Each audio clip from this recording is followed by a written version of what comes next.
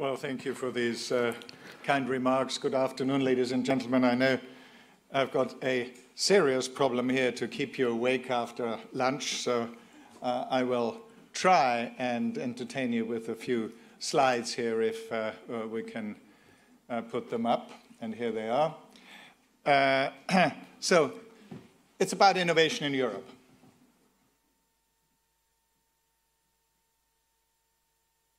And it's about evolution versus design. This is the slide set that I pinched from another one of my talks on intelligent machines, where I compare the biological intelligent machines from the artificial intelligent machines, which is all the rage now, of course. And we have an opportunity to do better than evolution and design how we're going to do innovation in Europe during the next stage of development. I have a small number of slides touching on the following subjects: on the status of European universities, which is actually quite good; on technology translation, which is not so good; on startups, which is very good. We actually produce more startups than the US; on scale-ups, which is terrible; and then on the situation of venture capital and corporate venturing, which is also terrible. However, we're going to solve all these problems with the European Innovation Council. So, let's start with the state of our universities.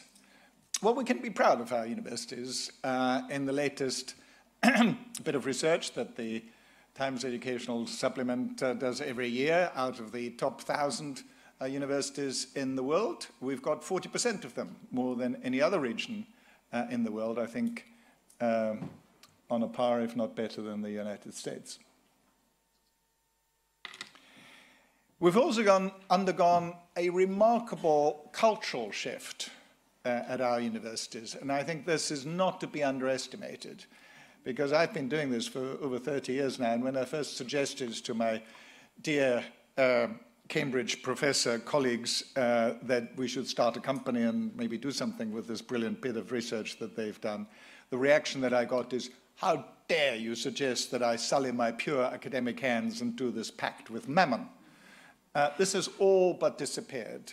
People are now, there's this big cultural change that people at universities now are very supportive of spin-out startups trying to make something of our research for the improvement of the UK and Europe. So this entrepreneurial spirit is growing at really quite a clip. I was really quite surprised to find that our entrepreneurship society at Cambridge University now is the largest student society, ahead of rowing. So this is great improvement. We also now have startup support at most of our European universities. This is being taken very seriously. We have technology transfer offices, we have mentoring, we've got business angel communities. So this ecosystem is gradually coming together. And it is also very important to distinguish between two types of innovations. There is the evolutionary breakthroughs, and if these breakthroughs are evolutionary in nature, then large companies are quite capable of absorbing them and improving their jet engines or their cars or whatever, because it fits into the way they think about the world. Sadly, the same is not true for revolutionary breakthroughs at our universities. Large companies are actually quite bad at dealing with revolutionary breakthroughs, and this is much better done in startups, and it's very important that the large companies participate in these small companies that, of course, often fail, and often they get it wrong. They get overexcited about a new idea that actually doesn't work. But large companies need to engage in them, and the right way to engage is through corporate venturing. Because one of the problems with large companies is if they like a small company, they often love it to death, and that's not very healthy either. You know, you want to keep these small companies to be separate, to do their own thing, and create these amazing breakthroughs that sometimes they do. Now we come to technology transfer offices. Now, I'm just doing a bit of research to work on a best practice paper for British universities together with Steve Caddick at the Wellcome Trust. And so far we have the buy-in from the Royal Society. I'm very proud to be the only venture capitalist in the world who's also an FRS. The Royal Academy of Engineering, the Royal Academy of Medicine, and the Wellcome Trust. So I hope when we finally produce this best practice paper, some people, at least in Britain, will listen to that. What it will say is it is based on two basic principles that we've all agreed, talking to all the top universities in Britain, on how to do technology transfer.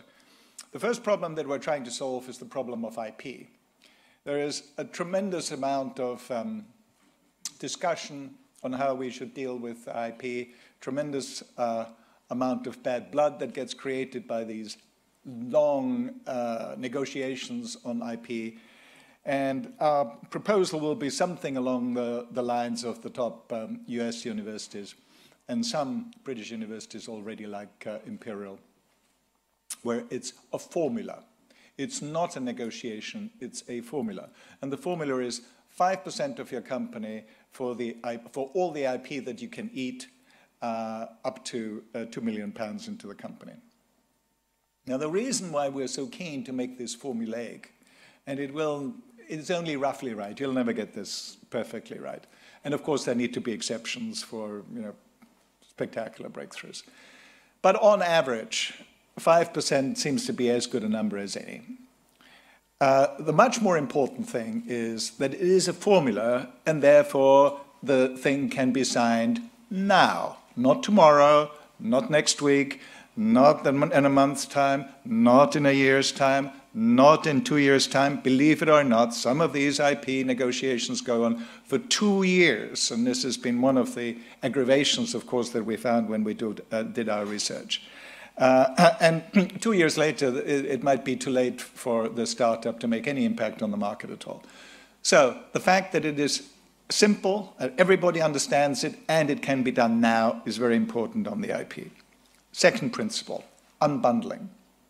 When we talk to these TTOs, they say, well, 5% for the IP might be all right, but look, for all the hard work that we're doing for these companies, you know, we're mentoring them, we're supporting them, you know, that's why we need 60% of the, in egregious cases, 60% of the company. And we say, well, fair enough. If you're really working so hard for these companies and you're doing this spectacularly impressive work for the companies, then do it in competition with other people who might want to do it. So get your extra 10, 50% if you want to, but against the competition of the local business community, the local VC community. So if there is a business angel who's willing to do it for 5% rather than 50%, then the normal market forces are in place, and there is a bit of a check and balances, and will disallow the abuse of the monopoly on the IP to throw other services down the poor entrepreneur's throat, as does happen occasionally. In general, it must be said that TTOs actually do a respectable job, but they're all over the place. There is no best practice, and this is what we're trying to work on, of course, with agreement, together with all these TTOs, at least in the Russell Group companies in the UK, but I hope that this could also then act as a template for TTOs all across Europe. So I've already made the point about revolutionary ideas should go into startups, and evolutionary ideas should be licensed to large companies. Scale-ups. This is our number one problem. We do not have a startup problem. We produce more startups than in the United States, but they don't grow. We've got a scale-up problem. And the solution to the scale-up problem, and of course the intrinsic problem that we want to solve, overnight is the fact that the amount of venture capital per GDP in Europe is a fifth of the amount of venture capital in the United States. So we've got a problem there. The other problem, which is improving enormously, is the availability of good managers. And that's really been holding us back for a very long time, but this ecosystem has grown to such an extent that I'm able to tell you the following interesting statistic of our own fund, Amadeus Capital Partners. We did 17% of our deals with serial entrepreneurs when we started with Amadeus One almost 20 years ago now. This has risen to 70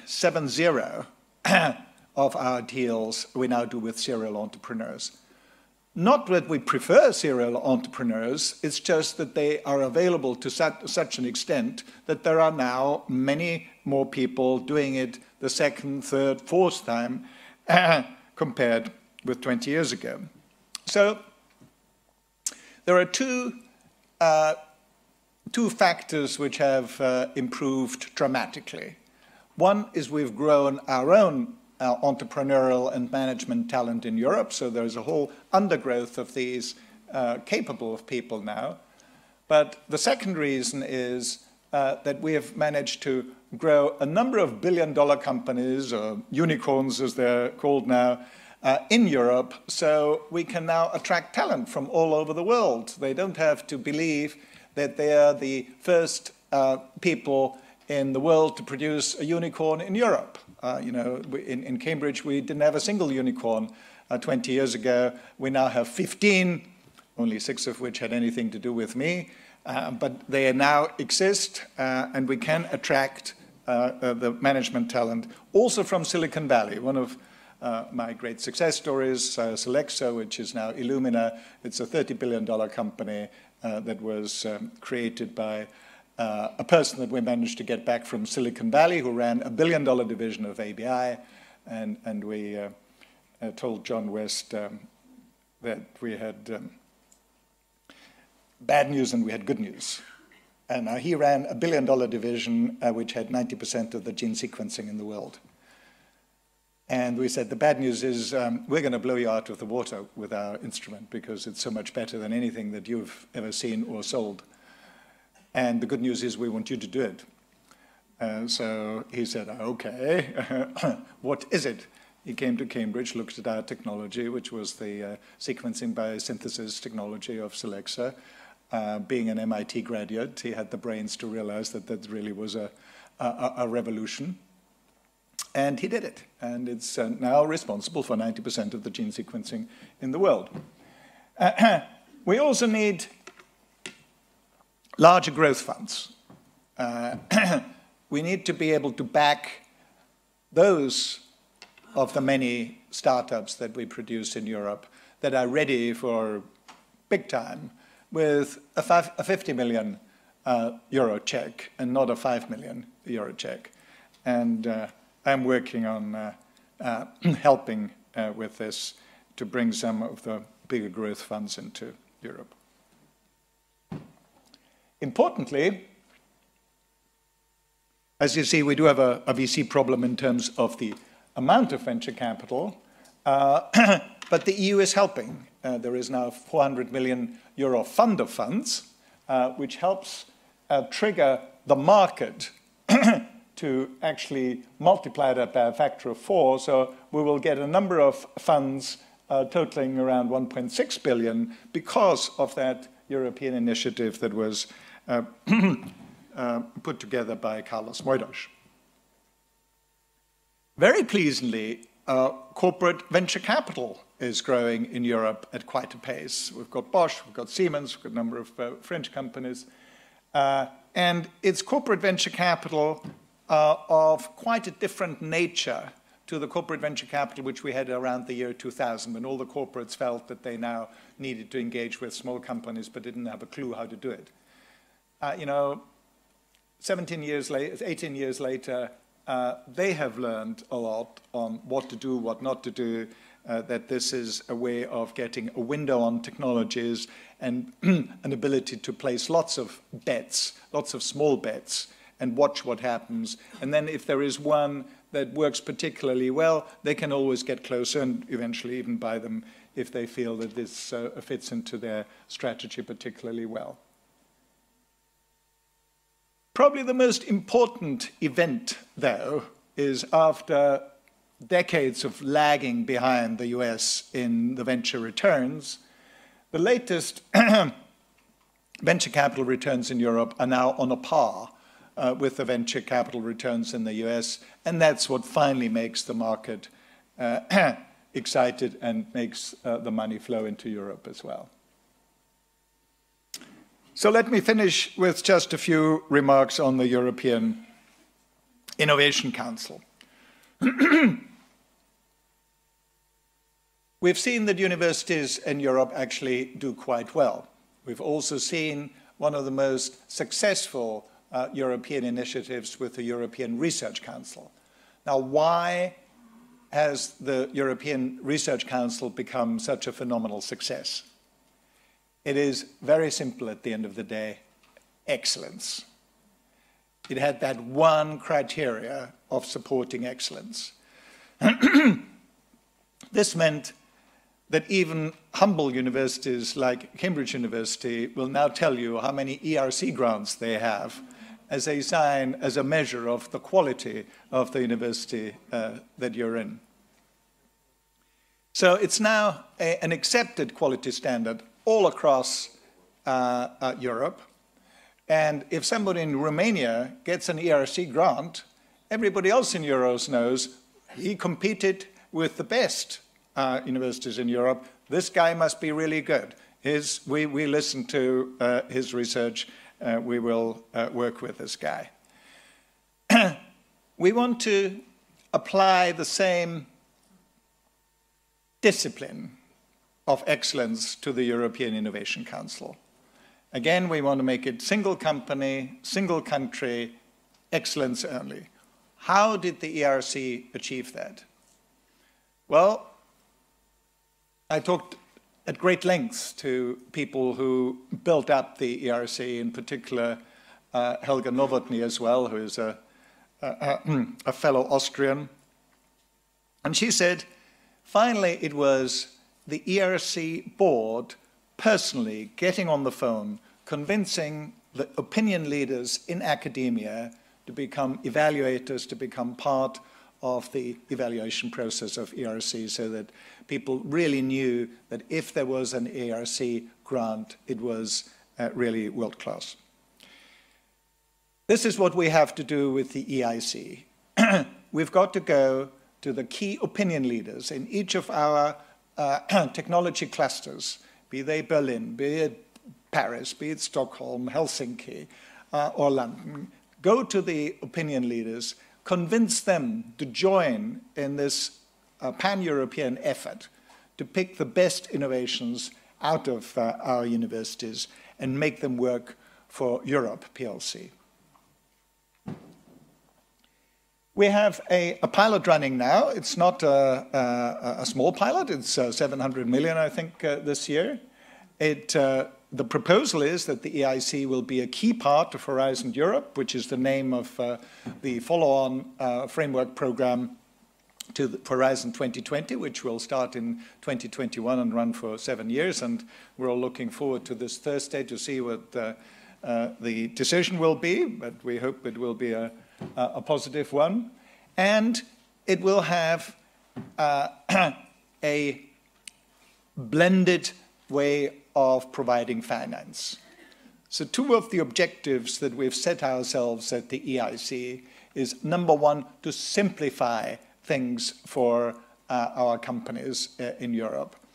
Some companies are bewildered by the breadth of support projects that we have at the EU. We want to simplify this and just have one port of call, at least for EU applications. The second thing we want to do is provide a blended set of financial tools, starting with grants via guaranteed loans, all the way to equity. It is important to point out that the equity part will only be a small equity part and in no way is trying to compete with the marketplace. On the contrary, it is very much has to be seen as a nucleation effort to help build the syndicate for these companies, because venture capital works best if there is a like-minded syndicate supporting the companies, of course, not just in Europe, but expanding their reach all across the world.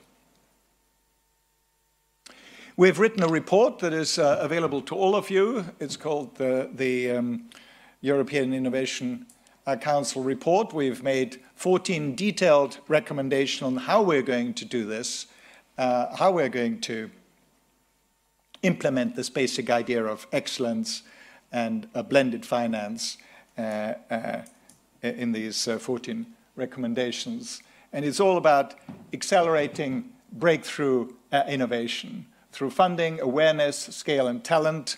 It's a very nice acronym called FAST, and you can look that up on the web. So in conclusion, I made a few remarks on the quality of your European universities, which is high, technology translation, which really needs improving, startups, of which we've got enough, scale-ups, of which we've not got enough, and then the improvements both in the ecosystem of venture capital, corporate venturing, and we hope that the European Innovation Council can become the hub to help this team sport, because a team sport it is. Thank you very much.